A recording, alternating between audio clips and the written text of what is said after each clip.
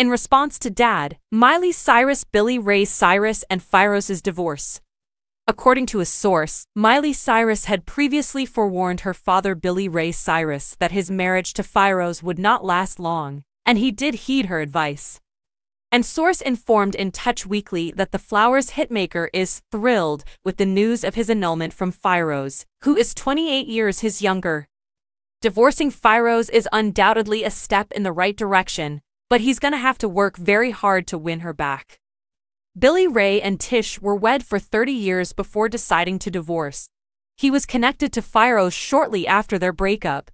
7 months into their romance, the couple got engaged, and they married last year. But early this month, the country music artist filed for Firerose's annulment, alleging irreconcilable differences and improper marital behavior.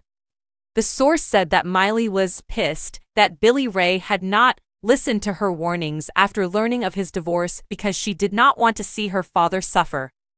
They went on, but she's also feeling pretty smug about being proven right. Having said that, she's delighted that her father has realized his mistake and broken up with Firerose since she has always held that connection responsible for her family's downfall.